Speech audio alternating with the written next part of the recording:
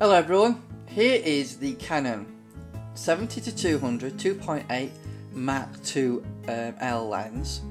I'm just going to test the image stabilization as I have been doing on a lot of my lenses recently. So we're going to test the image stabilization in seeing how steady it can hold the lens. Now I'm trying to hold it very steady. I'm going to do a little bit of a pan and then turn on image stabilization and see how we do. So let's just do a bit of a pan, trying to keep it as steady as I can.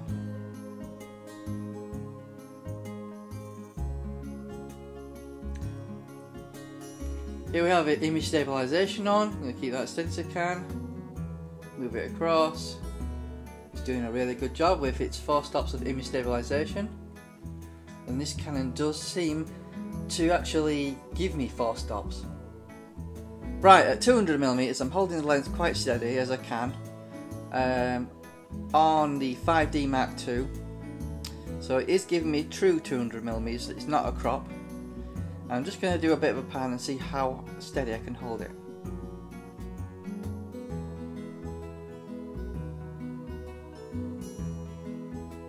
Right, I've turned image stabilization on at 200mm. We're going to pan and see how well it does set with the IS actually on at 200mm. Holding it quite steady, it's doing a good job.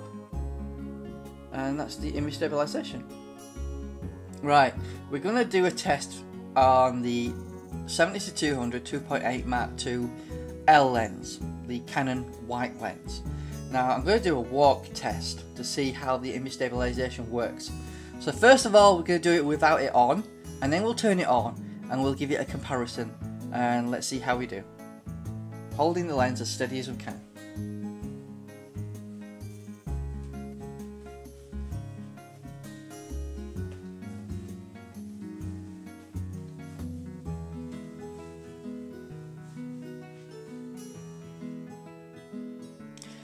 Right, same test at 70mm.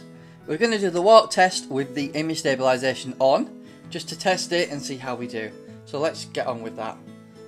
So let's hold it as steady as we can.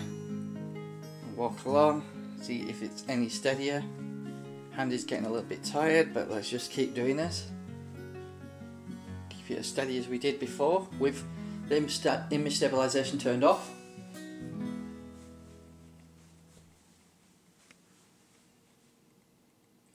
And there you go. Hope this video was helpful.